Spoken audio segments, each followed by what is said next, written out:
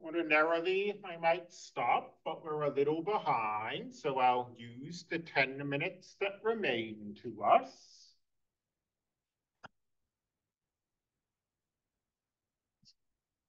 And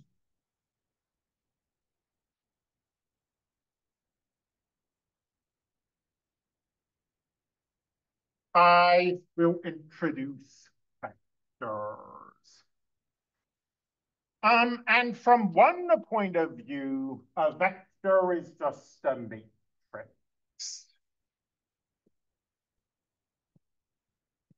A vector is a matrix with either only one row or only one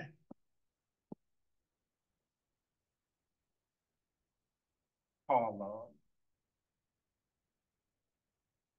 In theory, we can think of a vector that way.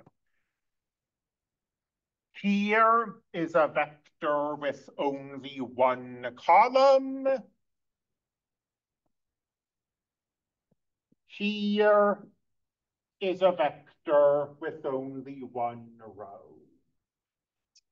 I keep using the word in theory because in practice, the stuff that we do with vectors is almost totally different from the stuff that we do with other matrices.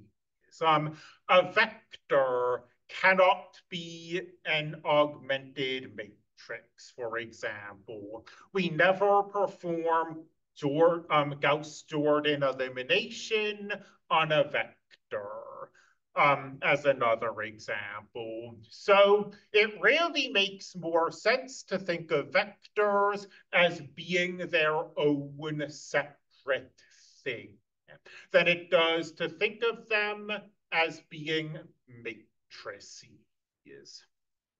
Um, so these vectors have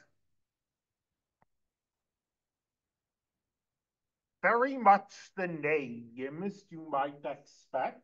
If a vector looks like a column, it's called a column vector. If a vector looks like a row, it's called a row vector. By convention, mathematics is done almost entirely using column vectors. There are exceptions to this. In probability, you sometimes see row vectors. In mathematical biology, you sometimes see row vectors. But in this course, we're going to use column vectors always. So because of that, I'll just use the word vector, and you, the student, will understand that I mean a column vector.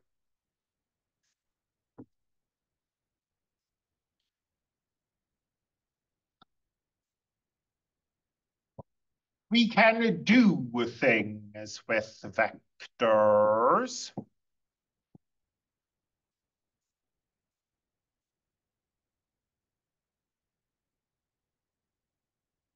We can add two vectors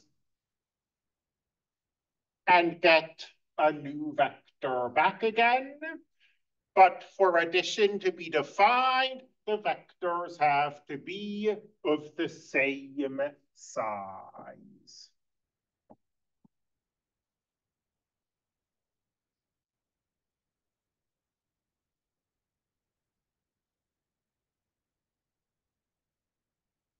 So for example, this addition, we can do both these vectors have 3 entries.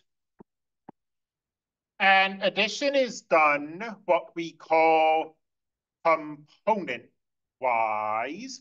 We add the first entries, we add the second entries, we add the third entries. If the vector was bigger, we would add the fourth entries, and so on until we're done.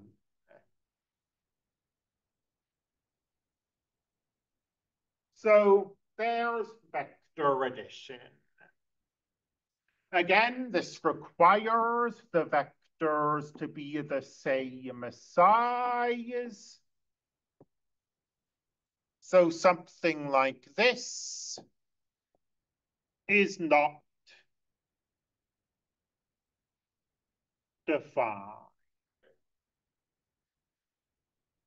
And I use the word addition. We can subtract vectors in the same way, though. We cannot multiply or divide vectors, at least not in sort of the usual sense. But we can add them and we can subtract them. And we can do one more thing.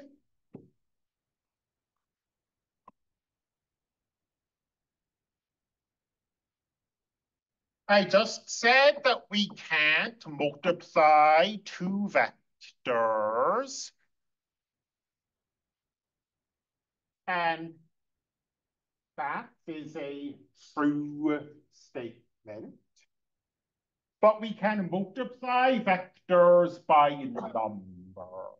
We could take the vector 1, 6, -2, 4, and we could multiply it by 3, for example. And that multiplication is done by taking every entry in the vector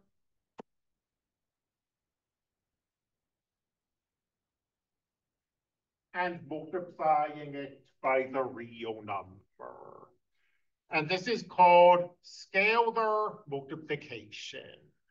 And on Thursday, we'll keep learning about scalar multiplication. We'll finish this section up. It is not a long section. And then we'll move on to 1.4.